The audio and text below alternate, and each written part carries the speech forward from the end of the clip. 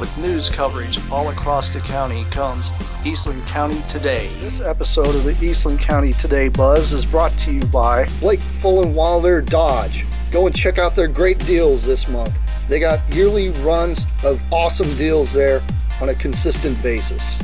So go check them out in Eastland, Texas.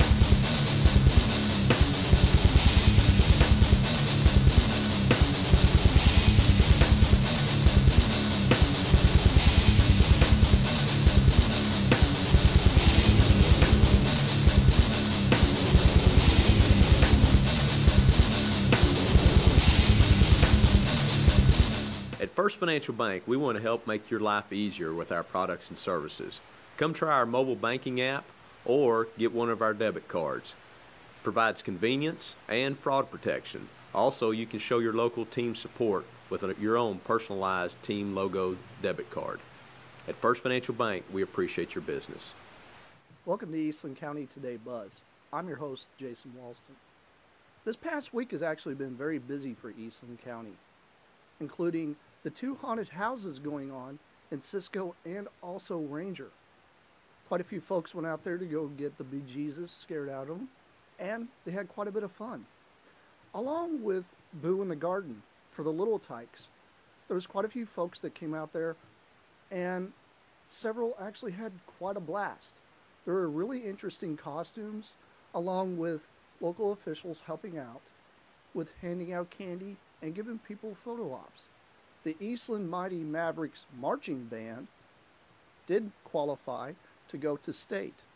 They went to San Antonio this weekend and had a great time performing. Although they did not place in the final 10, they did a very good job, and the band director, Stephen Cox, had a little bit to say. All right, well, I couldn't be any prouder of our kids. They had a great performance today. They showed up really well, and out of the hundreds of bands in Texas, they got to be among only 23 schools that get to come and perform at state marching. I don't think I could be happier. There's a lot of really, really great bands here, and it's just an honor to be among all of them. And that's really it. Great kids, great show. It's been a really good year, and I think they're about all ready to go take a nap. Maybe a semester-long nap. I'll try to get them back in classes in a day or two. Anyway, but I really got to thank the Eastland community. They've been the Eastland community has been hugely supportive of our kids and what they're doing, and we're going to keep on doing it. So I guess we'll see everybody halftime next year or at our Christmas concert. The county elections happened today, and unofficially, we have the results posted on the website. Frank Sayers has now been elected as the Eastland City Commissioner. Congratulations, sir. For more of these news stories and more, go to eastlandcountytoday.com, and also go by and pick up a copy of the paper at your local newsstand.